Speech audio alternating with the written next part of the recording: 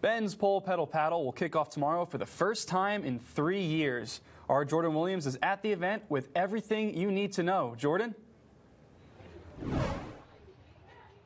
Good afternoon, Noah, and good afternoon, Central Oregon. That is right. We are back at the Pole Pedal Paddle for the first time in 3 years. Of course, 2020 and 2021 were canceled due to COVID-19. Now, for whatever reason, if maybe you're unfamiliar with how the Pole Pedal Paddle works, well, there's 6 sections in it. They start up at Mount Bachelor in an alpine skiing portion that's made for beginners and intermediates. It's not too hard, and people go down it pretty quickly. And then there's a 8-kilometer, about a 5-mile Nordic ski portion of it. And then there's a 22-mile bike ride, a 5-mile run. Then they get to the sprint portion where there's a 1.5-mile kayak race and then a 1-mile run. And I want to make sure I got all of that. Yep, that's correct. So there are a lot of things happening here before us at the river, in front of us at the, or I should say behind us at the Riverbend Park. There's a lot of boats. People are dropping off their boats. We're here at the kayak drop-off. There's about 2,000 competitors, so there's a few hundred boats here. People compete in individuals, pairs, and teams, and we're now going to welcome in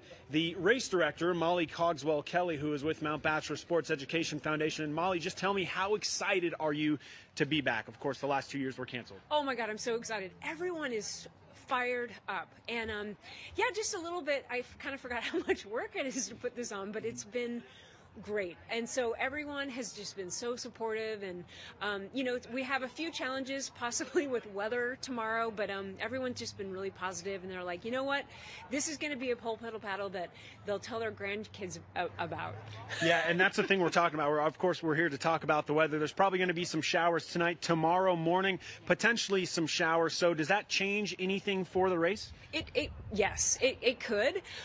We're crossing our fingers that everything is going to be great, and it might be warmer than 34, but with the rain that might accumulate tonight, overnight, with the snow, it will make the lifts, like the Pine Martin chairlift, it could ice up. And if that happens, then we may have to delay the start just a little bit. But I've already talked to ODOT. They're great. They're going to plow. There's probably only going to be like 1 inch of snow. They're going to plow early in the morning.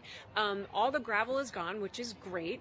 And so the road, I don't think the road, like when people are on their bikes, I don't think that's going to be an issue. Okay. It's just going to be cold. Okay. And so everybody dress warm.